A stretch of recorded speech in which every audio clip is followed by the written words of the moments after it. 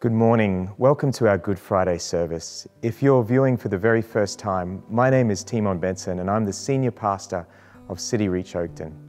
You know, Good Friday is a time to remember the suffering, the agony that Jesus went through in order to bring us to God.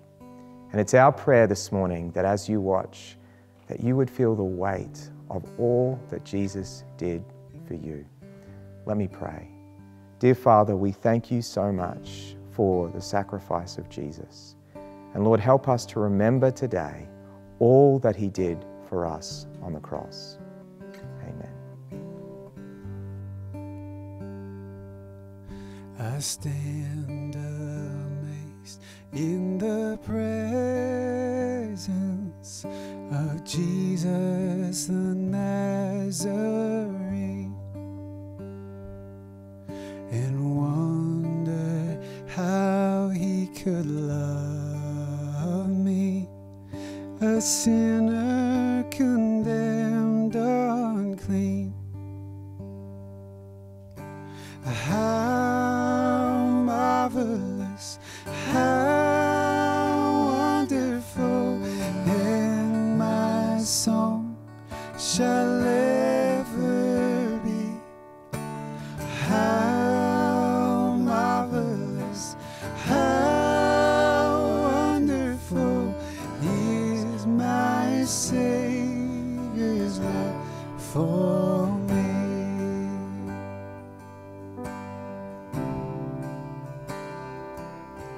He took my sins and my sorrows,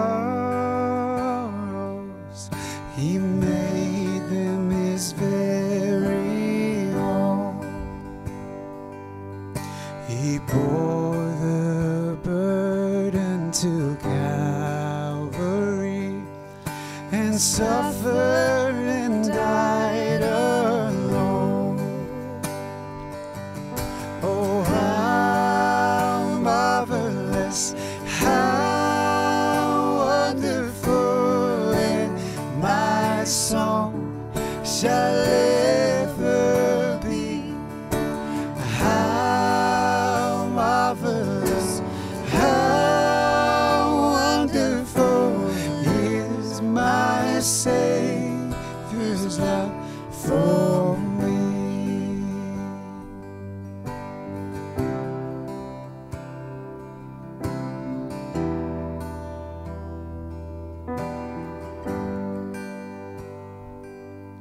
And with the ransomed in glory, his face I at last shall see.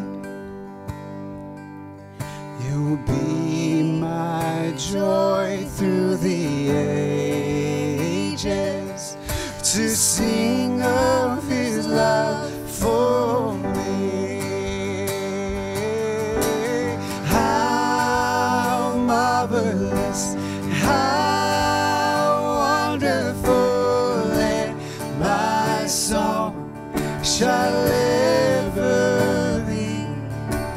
How marvelous, how wonderful is my Savior's love for me. Sing how marvelous, how marvelous, how wonderful is my song shall ever be. How marvelous, how wonderful is my my Savior's love for me.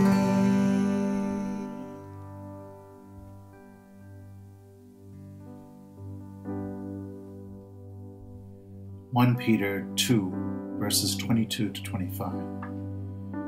He committed no sin, neither was deceit found in his mouth. When he was reviled, he did not revile in return. When he suffered, he did not threaten, but continued entrusting himself to him who judges justly. He himself bore our sins in his body on the tree, that we might die to sin and live to righteousness. By his wounds you have been healed, for you were straying like sheep, but now have returned to the shepherd and the overseer of your souls. There is a Redeemer, Jesus, God's own Son, precious Lamb of God, Messiah, Holy One.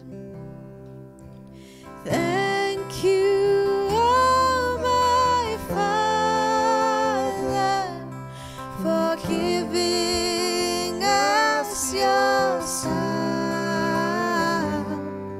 and leaving your Spirit to your work on earth is done.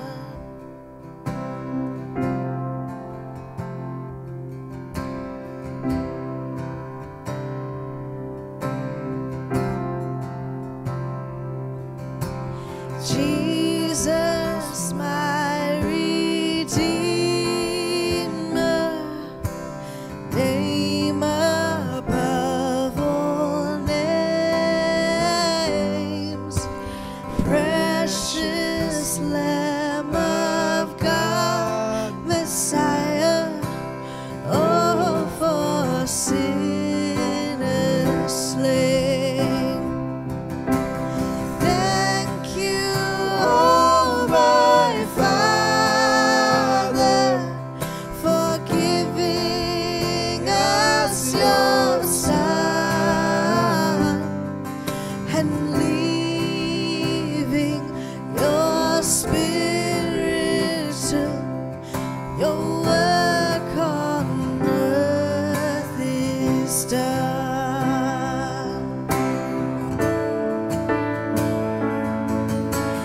When I stand in glory,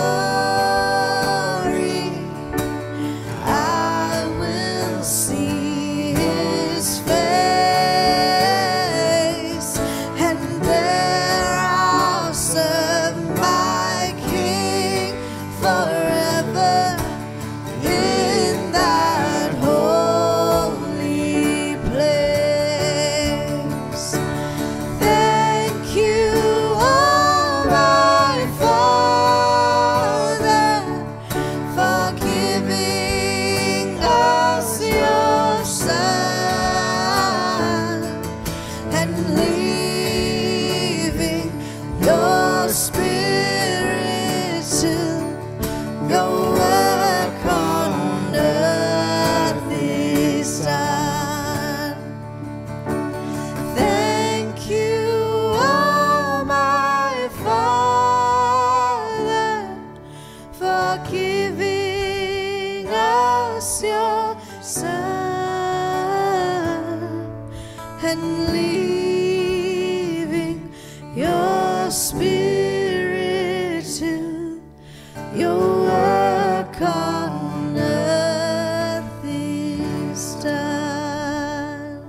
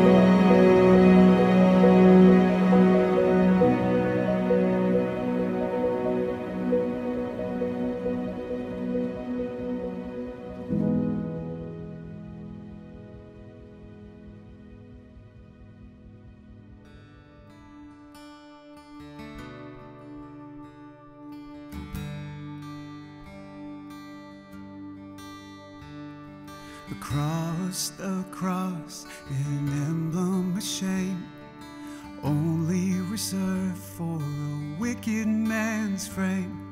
The cross, the old rugged cross. The cross, no mercy deserved. Death was the price that the guilty one earned. The cross, the old rugged cross.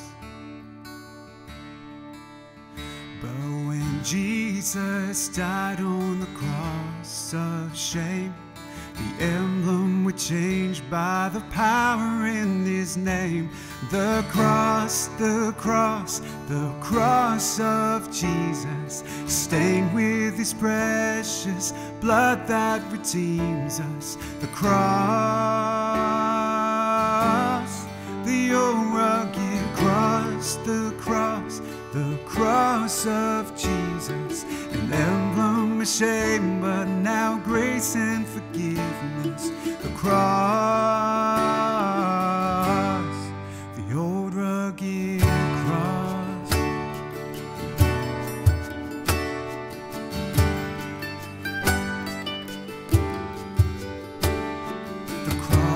The cross, where he took our place, saved us from wrath through his glorious grace.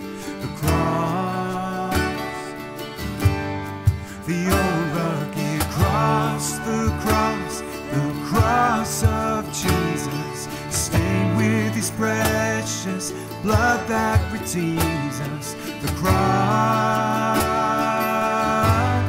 the old rugged cross, the cross, the cross of Jesus, an emblem of shame, but now grace and forgiveness. The cross, the old rugged cross.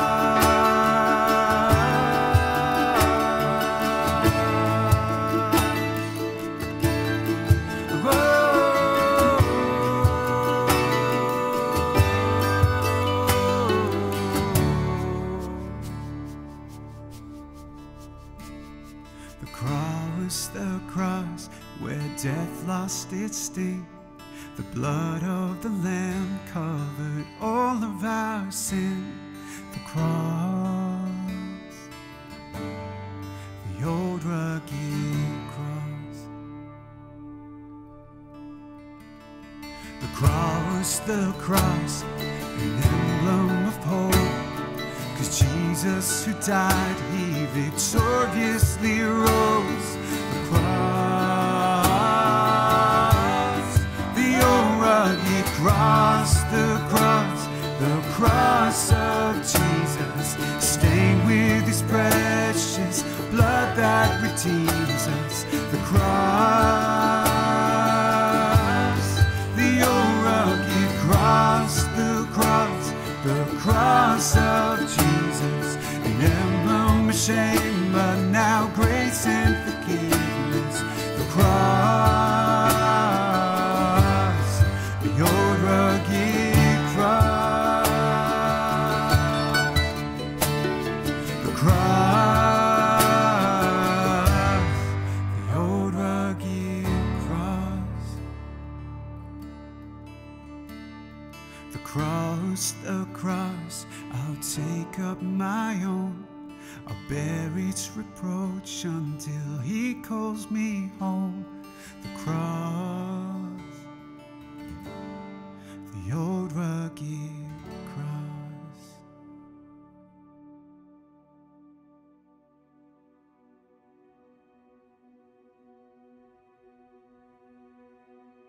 You know, for some, the cross is a fashion symbol. For others, it's just the symbol of Christianity, just something to put on a church. But for Christians themselves, the cross means hope. And you know, everyone needs hope. They need a reason to get up in the morning. And what the cross provides is it provides hope beyond the grave. Now, one of our members of our church is now going to share with us the hope that they have and the difference that the cross has made in their lives. Hi, my name's Anna, and growing up I was the youngest of 4 girls, and my parents and my sisters were all really high achievers. And so growing up I felt the weight of our family reputation, I guess, but it was also something that I felt that I could never really live up to. On so many levels I just felt like I was not enough, whether that was academically or in my physical appearance because I was overweight, or emotionally because I struggled with mental health issues. But it was also spiritually. My dad was a pastor and my sisters all came to personal faith in God when they were young, but I didn't. And so within myself I felt this pressure to believe, but also like a failure because I didn't believe. And so I didn't really feel like I had a place in my family, let alone in the world around me. And so how this worked out for me is that I basically just tried to prove myself, prove my worth all the time in what I would do or say or what I could give to people. And the problem was that I continued to find this feeling that I was just not enough. There was no answer in myself to the question of worth that was plaguing me, and I had to confront that this worth that I was looking and longing for, I wasn't going to find in myself. And so if looking inward didn't bring me the answer, where else could I look? I started to look upward, and I looked to Jesus Christ, and I looked to the cross, and what I found was actually that God knew that I wouldn't be able to be enough, in fact that I couldn't be enough, and that was exactly why he sent Jesus to earth to live and die and to prove a worthiness before him that I just couldn't. In the Bible, in 2 Corinthians 5 verse 21, it says that God made him who knew no sin to be sin for us, that we might become the righteousness of God. So Christ took my unworthiness and he put it to death, and in exchange he gave me his perfect worthiness before God. And so when he hung on the cross and he said, "It is finished," he was saying, Anna, your efforts to prove yourself are finished because I give you my perfect worth and my perfect efforts to put on for yourself. So I don't need to prove myself. I can trust Christ's worth, and it is full and perfect. Every day I can still struggle to try and prove myself, whether it's to my family or to my friends or in my workplace. But what I find is that when I try to do that, I become frantic. I can be frantic to do or be something, whether that's thinner or more productive or even a better Christian or smarter somehow. I just become frantic. But when I can recognize I'm looking inward and redirect myself to look upward, then I find myself, instead of being frantic, I'm free. I'm free to be who God made me to be rather than trying to be who I think I should be. Or I'm free to celebrate Christ's achievements rather than frantically trying to prove my own. And then I'm also just free to love God and to love others instead of trying to prove something to them or for them. In Hebrews 13:8 it says that Jesus Christ is the same yesterday, today and forever. And because he's the same and he gives me his worth, my worth is going to be the same regardless of what I do. And so each and every day I can actually come to the cross and I can leave my imperfect efforts behind, and instead I can look at his perfect worth that was proved on that cross, and I can just rest. I can rest in that and delight in that yesterday, today and forever.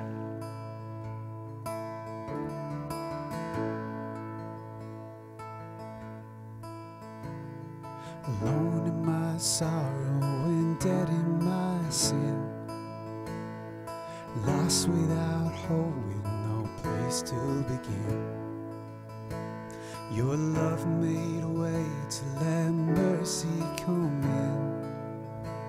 When death was arrested and my life began,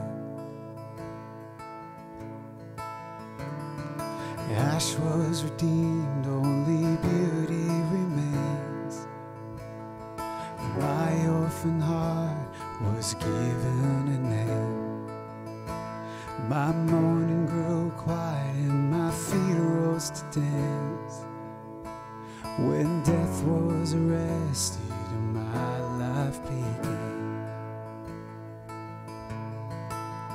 Oh, your grace so free washes over me. You have made me new, now life begins with you. It's your endless love pouring down on us. You have made us new, now life begins with you. Released from my chains, I'm a prisoner no more. My shame was a ransom he faithfully bore. He canceled my debt and he called me his friend. When death was arrested and my life began. Oh, your grace so free washes over me. You have made me new, now life begins with you. It's your endless love pouring down on us. You have made us new, now life begins with you.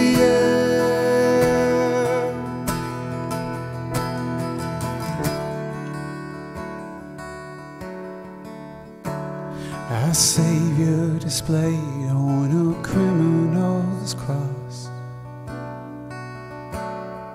Darkness rejoiced as though heaven had lost.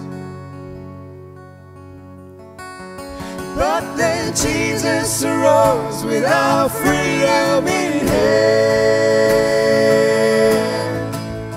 That's when death was arrested and my life began. Oh, your grace so free washes over me. You have made me new, now life begins with you. It's your endless love pouring down on us. You have made us new, now life begins with you. Oh, we're free, free, forever we're free. Come join the song of all the redeemed. Yes, we're free, free, forever, amen. When death was arrested and my life began. Oh, we're free, free, forever we're free. Come join the song of all the redeemed. Yes, we're free, free, forever, amen. When death was arrested and my life began. When death was arrested and my life began. Oh, when death was arrested and my life began.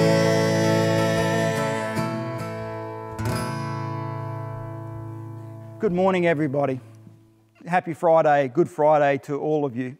What an ironic thing to be able to say, and really, have you ever thought about that we call this day Good Friday, when in reality it was the single most horrible day in the history of the world. There is no incident has ever been more tragic, and no future event will ever match it. No surprise attack, no political assassination, no financial collapse, and no military invasion, no act of terrorism, no act of slave trading which we've had, no ethnic cleansing, no decade-long religious wars. Nothing will eclipse the darkness of what we call Good Friday. Not even a vile pandemic that spreads throughout our community. No suffering has ever been so unfitting. I know that may sound hard to comprehend, but no human has ever been so unjustly treated.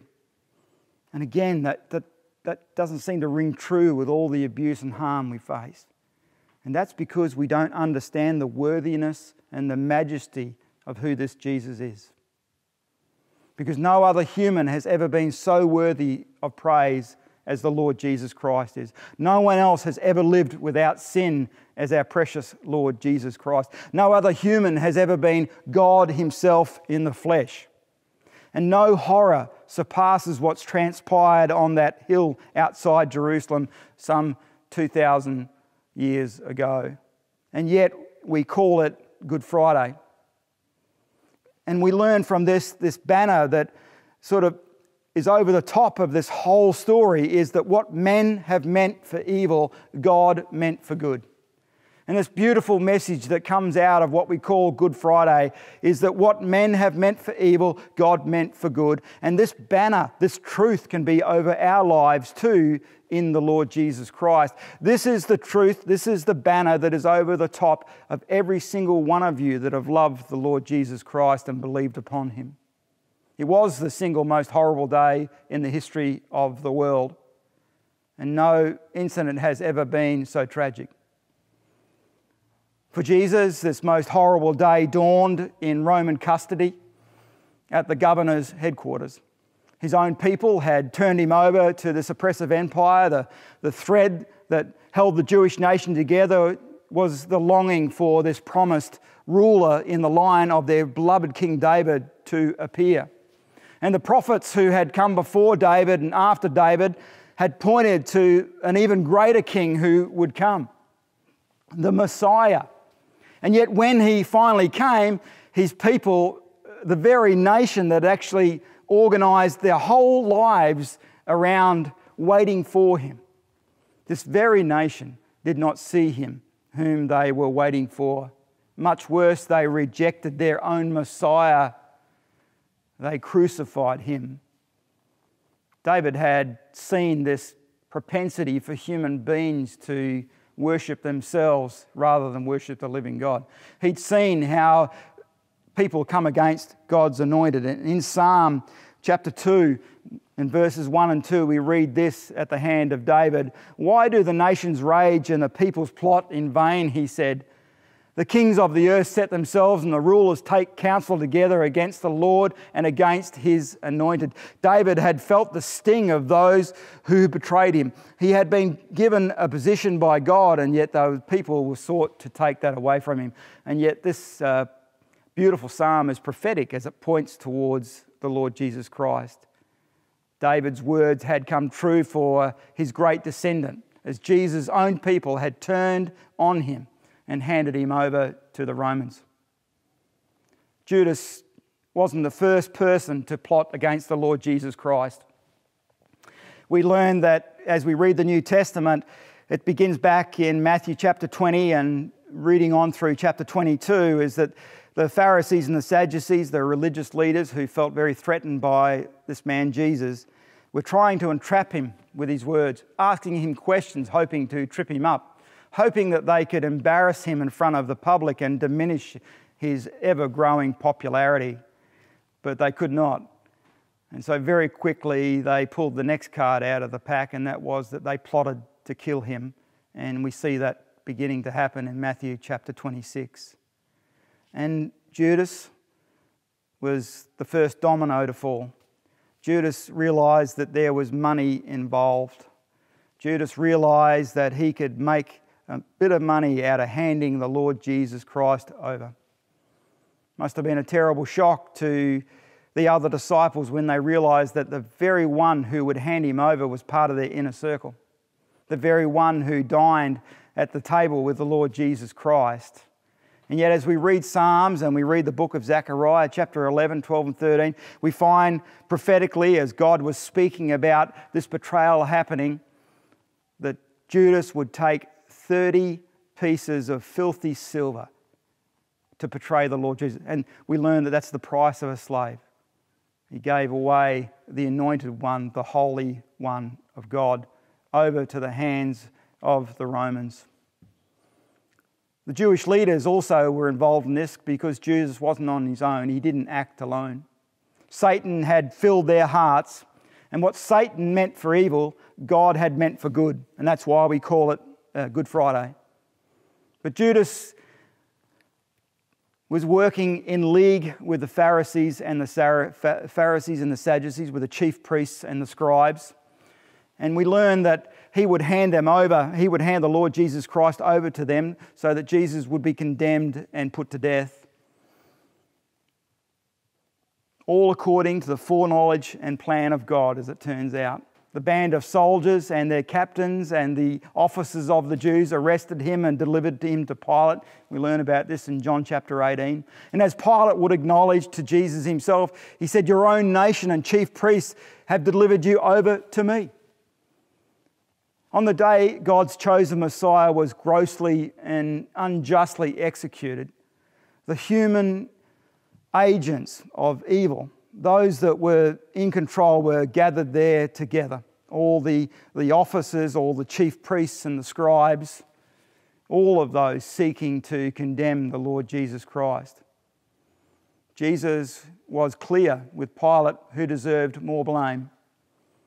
He said to Pilate, "He who delivered me over to you has the greater sin."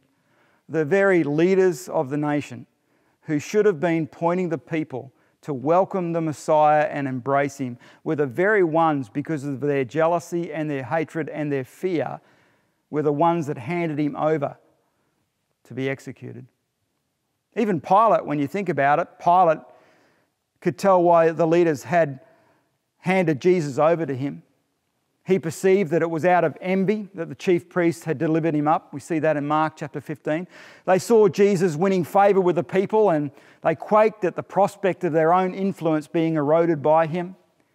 Jesus' rise to renown posed such a threat to their fragile sense of authority, with an accompanying privileges that came along that the liberal priests and the conservative scribes began to join together. Like politicians on both sides of the house, they joined together to this common enemy that they perceived.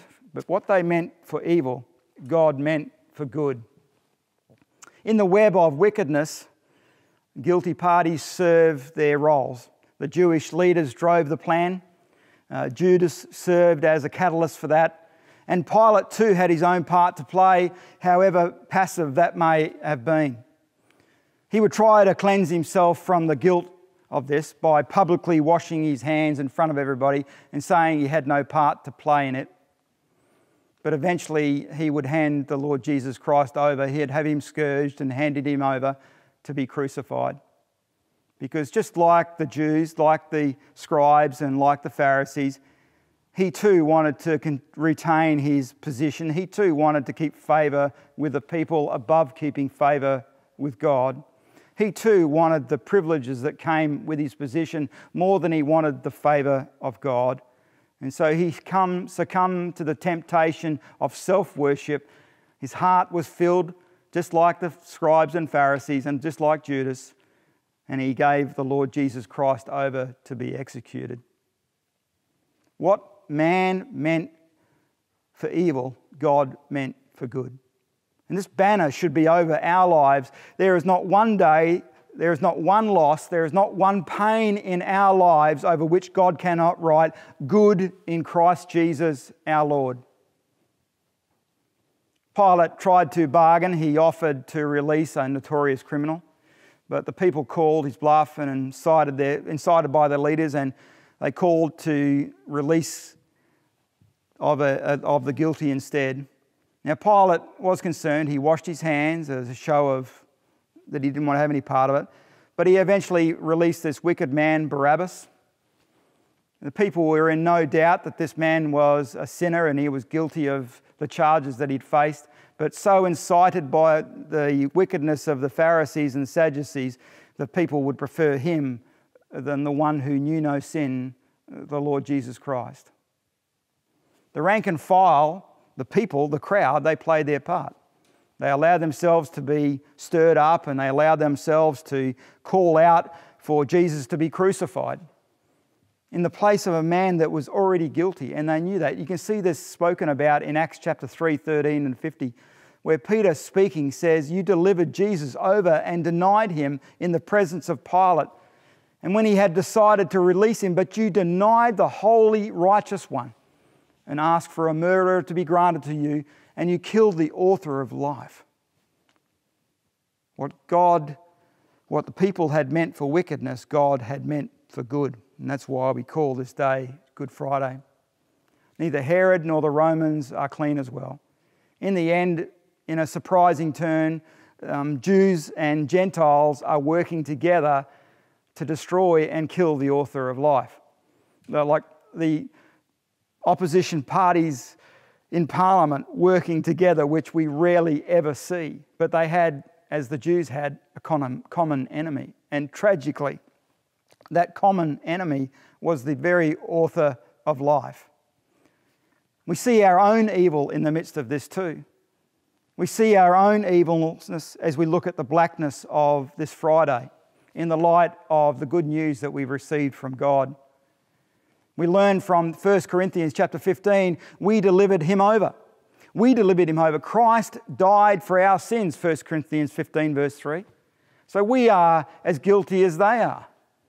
We learn in Romans 4:25 that he was delivered up for our transgressions. Jesus died on that Good Friday. It was handed over for crucifixion. What man meant for evil, God meant for good. Galatians tells us in verse 4, chapter 1, he gave himself for our sins. We are as equally guilty.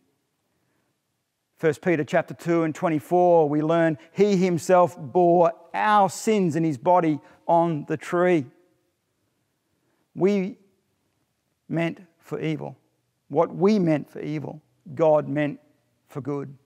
God was at work through this whole episode of this Friday, doing his greatest good in the midst of the most horrible evil, over and in and beneath the spiraling evil of Judas and the Jewish leaders and Pilate and the people and all of us who have been forgiven of our sins. God's hand is steady, never to blame for evil, but ever working it out for our final good. As Peter would soon preach, Jesus was delivered up according to the definite plan and foreknowledge of God. In the midst of what humanity was planning to use as something evil, we see the majestic hand of God working for the good of those who would love him. Isn't that incredible? The majestic sovereign hand of God at work even in the midst of men's most wicked and dreadful moment of history. And as the early church Christians would pray, they prayed this prayer, and you'll see it written out in Acts chapter 4 and verses 27 and 28. Herod and Pontius Pilate, along with the Gentiles and the people of Israel, whatever your hand and your plan had predestined to take place. They recognized that though these wicked men were given reign to work out the worst of their sin, God's sovereign hand was at work as well to bring good out of their evil. God was at work on Good Friday, doing his greatest good in the moment when men were at their worst. Do you remember the story from Genesis chapter 50, if you may and you may not, of a man called Joseph who was taken by his brothers out of jealousy? They hated him as a younger brother, and they threw him in a ditch, and they finally sold him into slavery and assumed that he probably had died. And yet we learn as that story goes along, and he ends up in Egypt and actually becomes a rescuer not only of his own family but indeed the whole nation of Israel. And we hear this beautiful banner, this beautiful saying that what men meant for evil, God meant for good. What men meant for destruction, God actually redeemed and was able to redeem the whole nation through that. And that banner should be over our lives because of Good Friday. That should be the banner that's over every part of our lives. What Satan, what the world, what our sinful hearts have meant for wickedness, God puts a banner over our lives and said, I can make those things good. I can make your life good. I can redeem those things. God puts this banner over the greatest tragedies of our lives. Romans chapter 8 and verse 32 says this, "Since God himself did not spare his own son, but gave him up for us all, how will he not with him graciously give us all things for our everlasting good?" Amen. God wrote good on the single worst day that this world has ever seen. And there is not one day or 1 week or 1 month or 1 year or one lifetime of suffering, not one trauma, not one loss, not one pain, whether it's momentary or whether it's chronic, over which God cannot write good. In Jesus Christ, He has redeemed us. He has saved us. He's made it good. Satan and sinful man meant that Friday for evil, but God meant it for good. And so we call it the Good Friday. And I bid you Good Friday and good morning. God bless you. The cross, an emblem of shame, only reserved for a wicked man's frame. The cross, the old rugged cross. The cross, no mercy deserved. Death was the price that the guilty one earned. The cross, the old rugged cross. But when Jesus died on the cross of shame, the emblem was changed by the power in His name. The cross, the cross, the cross of Jesus is stained with His precious blood that redeems us. The cross, the old rugged cross, the cross, the cross of Jesus, an emblem of shame, but now grace and forgiveness. The cross, the old rugged cross.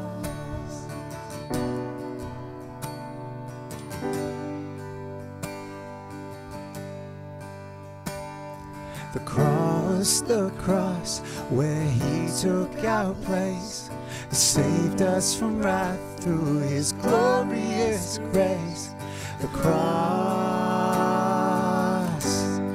the old rugged cross, the cross, the cross of Jesus, stained with His precious blood that redeems us. The cross, the old rugged cross, the cross, the cross of Jesus, an emblem of shame, but now grace and forgiveness. The cross, the old rugged cross.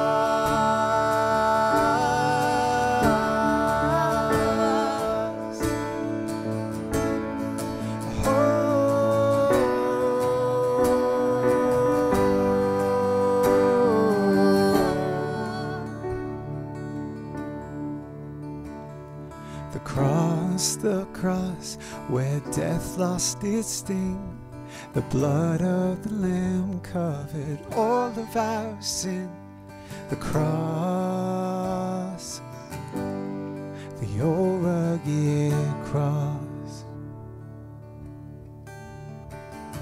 The cross, an emblem of hope. 'Cause Jesus who died, He victoriously rose. The cross, the old rugged cross, the cross, the cross of Jesus, stained with His precious blood that redeems us. The cross, the old rugged cross, the cross, the cross of Jesus, an emblem of shame, but now grace and forgiveness. The cross, the old rugged cross. The cross,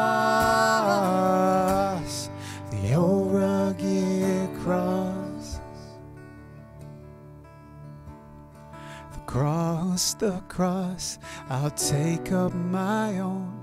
I'll bear its reproach until he calls me home. The cross, the old rugged cross.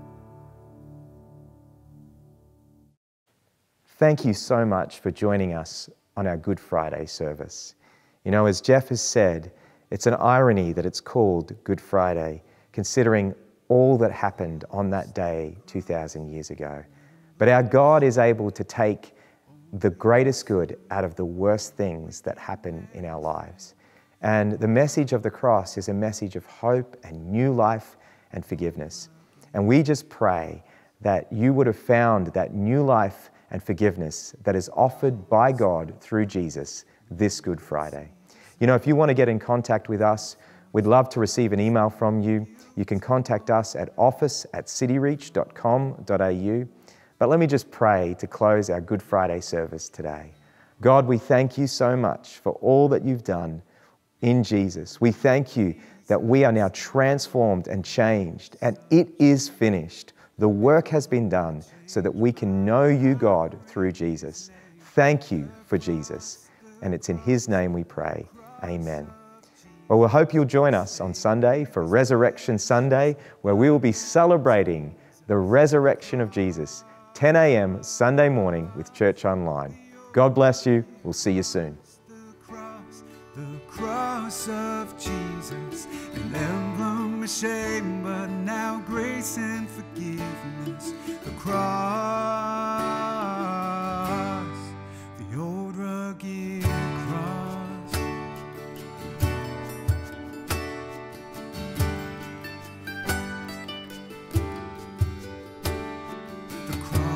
The cross, where he took our place, saved us from wrath through his glorious grace. The cross, the old rugged cross, the cross of Jesus, stained with his precious blood that redeems us. The cross, the old rugged cross, the cross of Jesus, an emblem of shame, but now grace and forgiveness. The cross, the old rugged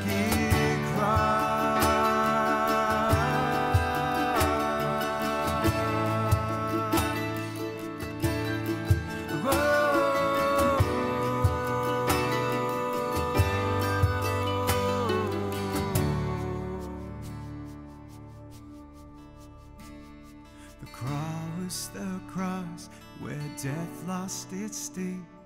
The blood of the Lamb covered all of our sin. The cross, the old rugged cross.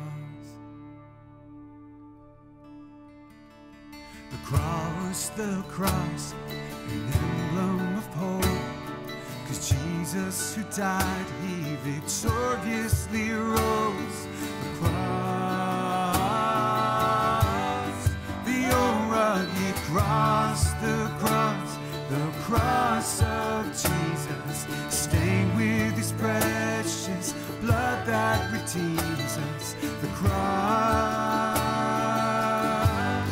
the old rugged cross, the cross of Jesus, an emblem of shame, but now grace and forgiveness.